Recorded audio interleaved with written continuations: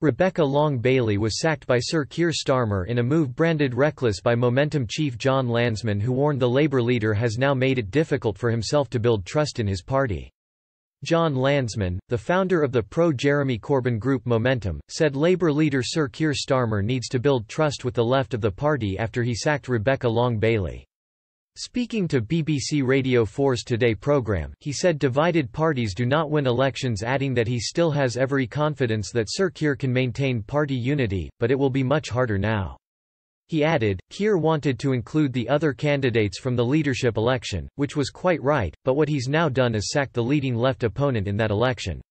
And in order to unite the party he's got to build trust, across the party, trust from the left.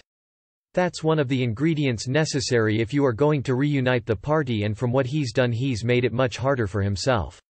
But Marie van der Zyl, president of the Board of Deputies of British Jews, welcomed Labour leader Sir Keir Starmer's sacking of Rebecca Long-Bailey. Also speaking to BBC Radio 4's Today programme, she said, I think it's an awful situation and Rebecca Long-Bailey's response was pathetic. As someone who aspired to be an education secretary, she would be expected to read and understand materials, and that doesn't make Maxine Peake's position acceptable or not. She should be fully aware as well of what she was saying.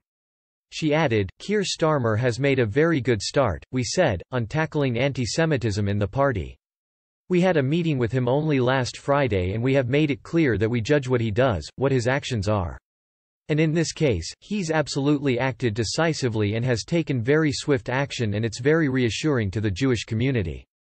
Ms. Long-Bailey, who was branded the continuity Corbyn candidate in the recent leadership battle, was sacked after she shared an article on social media which Sir Keir claimed expressed an anti-Semitic conspiracy theory.